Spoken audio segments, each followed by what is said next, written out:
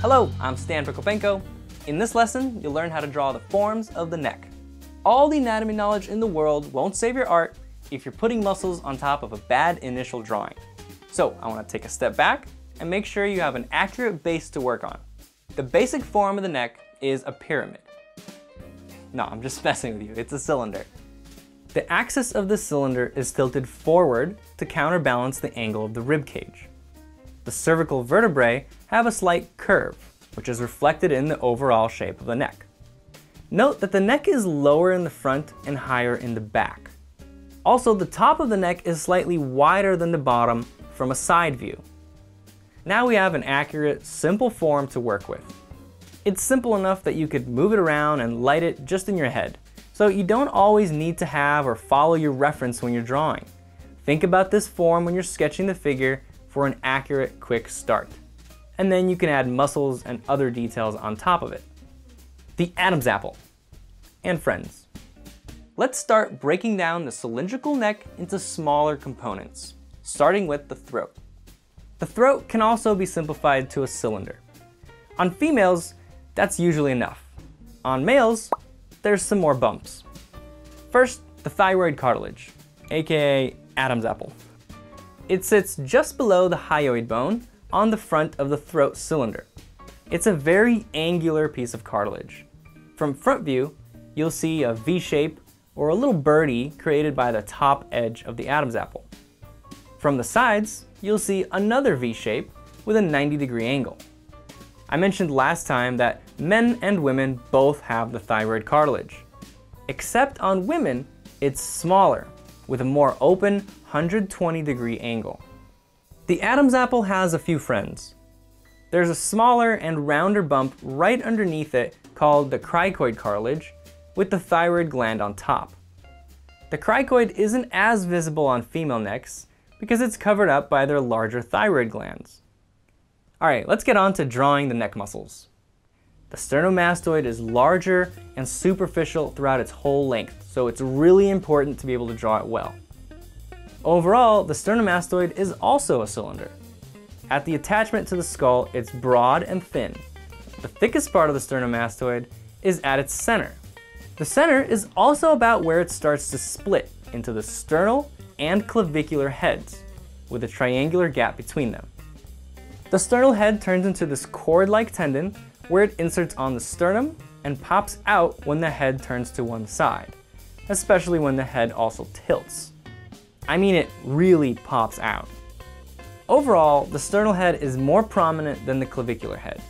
But when the head, as in your whole actual head, is flexing forward, the clavicular head of the sternocleidomastoid pops out to say hello. Very often I'll use the sternocleidomastoid when laying in a portrait drawing. The clavicular head serves as the side of the cylinder. The sternal head serves as a great gestural line that connects the skull to the rib cage. Movement. The neck has an incredible range of motion in all directions. As the neck twists or crunches, wrinkles form where the skin is being compressed. You see this all the time on the back of the neck. If the neck is in an extreme pose, show it. Use squash and stretch on each side of the neck to push the gesture. Add in skin folds on the squashed side and really lengthen all the muscles on the stretching side. Normally, the division between the head and the neck is obvious, but when you're drawing a person from the front and they tilt their head back, things get tricky. It can be hard to understand the structure and planes of your reference. Let's break it down. Placing the bones will help you understand how to fill out the form. The jawbone is pretty obvious. The hyoid bone can be a little harder. You can use the Adam's apple or a tensed muscle attaching to the hyoid bone to find it. Once you've marked the mandible and the hyoid, you know that everything in between them is the underside of the jaw. There's attachments on the chin that soften the transition underneath there, but the sides and back corner of the mandible are usually pretty bony. The hyoid bone marks the plane change from the underside of the jaw to the cylinder of the neck. Draw in the clavicles, and you can connect the remaining muscles down to the bottom of the neck. There's still the challenge of drawing the face tilted back, of course, but I've got other videos about that if you need help. Assignment.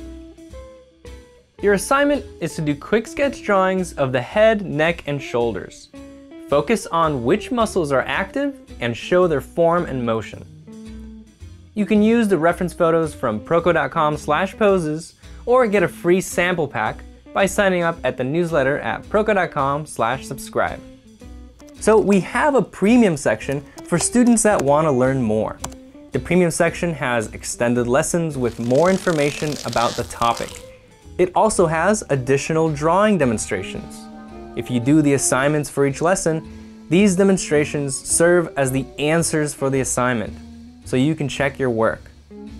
There's an ebook version of each lesson that you can download as a PDF. Print them out or keep them on your device so you can quickly review the lessons. And finally, the premium section has 3D models that you can spin around, study, and draw from any angle. If you don't want your drawings to look like this, go to proko.com/anatomy. If you like this video, don't be all selfish. Share it with your friends. And if you want to be updated about new videos, click this button or go to proko.com/subscribe.